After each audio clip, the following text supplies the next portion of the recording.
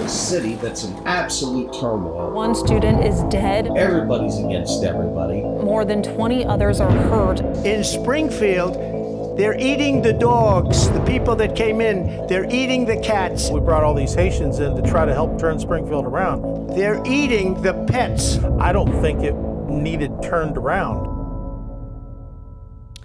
They're eating the dogs. For the past few days, Blaze Media national correspondent Julio Rosas has been in Springfield, Ohio, documenting the Haitian migrant crisis, and he joins us right now. So, Julio, I mean, you have been there on the scene for quite some time now. So what's the most impactful thing that you've seen up there?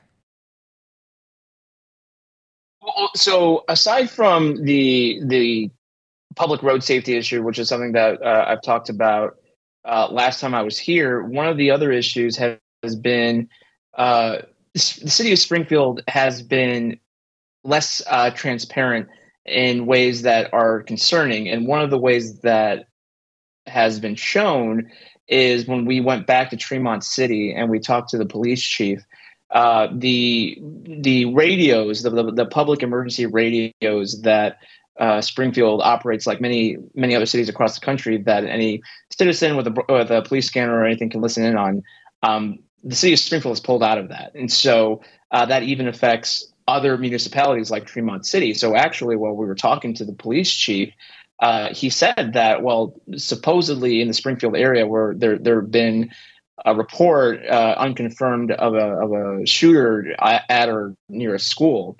And the problem is he didn't know about it because Springfield told him through the radio. It's because he heard from another chief from a different locality. And so I asked him, why would Springfield do that? Why would they want to be less transparent? And it's just because he said that they've received so much criticism. There's been so much heat on the city that, you know, if you can't hear what they're doing, then you are able to shield yourself from criticism from the public. And so that's been a kind of a common theme that we've talked that I've heard from not just people in nearby cities, but people in Springfield itself, where they've said that the city isn't listening to us, or they act like they're listening to us, and then they just ignore our concerns.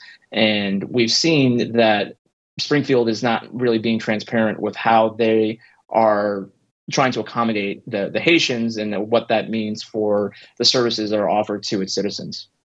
Julio, one thing that they haven't been able to cover up is the car crash, the accident of the bus that everyone knows about and was widely reported. And in this first video that we're going to release here at Blaze News, a series of videos that people can find on YouTube at Blaze News Tonight.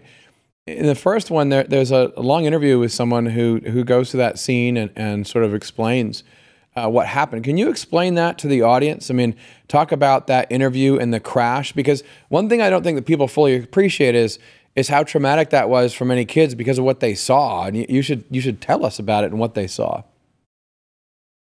Yeah, so that interview was with David Cook. He's a local business owner. He spent most of his life in Springfield. He did move away shortly after graduating college, but he's moved back, and his family has been here since the '60s.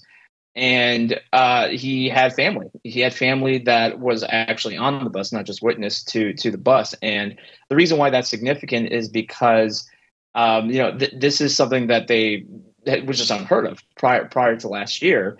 And that's why it made national news. But this was really the turning point. The tensions with the problems that the Haitians had been causing in Springfield had been there for a little bit of time. But obviously, when they're crashing into school buses and other vehicles and property, and people are getting injured, people are getting killed as a result of that, that's obviously going to raise the stakes. And so that's why David took us and showed us around, because he wanted us to see that this is something that we don't typically deal with here. This is Middle America. This is this was a city that you can have a family and have a comfortable life in a smallish Midwestern town, but because of the influx and the people that are taking advantage of the situation, that's going away. And I've talked to other residents since then who have lived here for pretty much their whole life, never thought they would move away from Springfield, but because of all the problems that they're now facing, they're now going to have to move away. And again, that's one of the lucky ones, because some people have been forced to move away because they can't afford housing here anymore. And that's kind of one thing that they really want to stress, is that, the issue is not necessarily only when it comes to domesticated animals or local wildlife going missing. It's impacting real people in many ways, in just being able to drive safely on the road or being able to afford a house. Just real quick on the bus, though, just real quick. I mean, the thing that comes across from what you've done reported is that a bunch of the children face long-lasting effects because of what they saw, right? They saw one of their classmates die or the body be carried away. Is that right?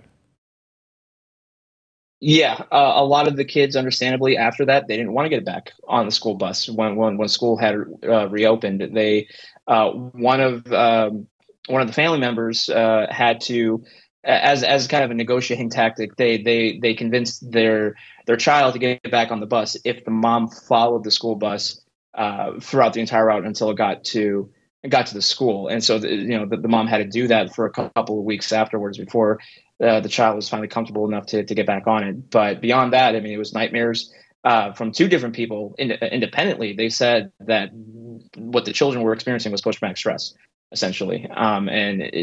This is from, these are young kids, right? So they wouldn't even think about having to go to funerals or having to deal with these injuries from being in that bus, because it's a school bus, right? There's no seatbelts.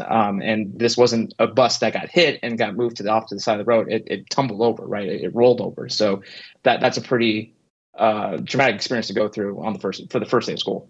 Julio, in the minute that we have left with you, I mean, let's just talk about the town of Springfield, because it was a town of 60,000 people. We know they dropped 20,000 migrants in there. So how is all of this coverage just affecting the town day to day right now? They're not used to it, which is understandable. I mean, they didn't think they'd be in the spotlight in this way, and especially in this manner. And then when you have, of course, we're in election season, and then you throw in these fake bomb threats that are from overseas, and then the Democrats are saying that, see, this is Republicans, but of course it's actually appears to be a foreign disinformation campaign. They have hope that things can get better after the election, should President Trump get back into office. But it's a matter of right now, they just have to kind of grit their teeth and get through with it. But I'll tell you, it's a small town. When I was walking to dinner last night, I ran into people that I had talked to previously, just completely randomly. But that's just kind of a small example of just how kind of everyone knows everybody. And the person joked that it's Clark County. There's only 2 degrees of separation for here. So it's not hard to find people who have been directly impacted by this crisis one way or the other.